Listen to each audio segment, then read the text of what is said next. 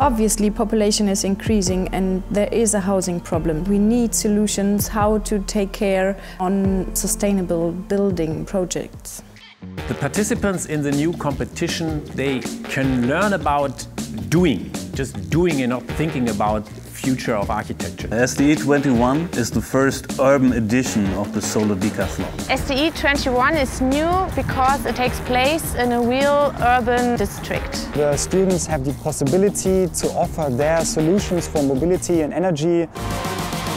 We need integrated city development, not only for buildings and mobility, but also for leisure and green spaces. We find solutions for Wuppertal. We can use the ideas we find here for lots of other different European or maybe worldwide cities.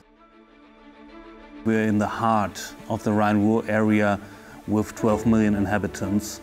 What we gain here from the power of the people and the institutions is very special. We are a representative, medium-sized city, surrounded by many, many people willing to come. A diverse city development where the citizens can join in.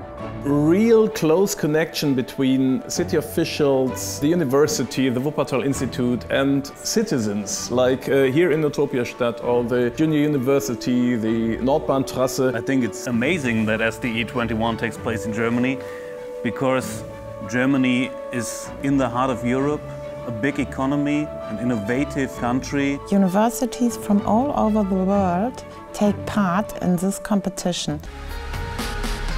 The teams of the SDE 21 will bring back home a good understanding of integrated city development. Chaotic 2 weeks, of course, because 200,000 people may come.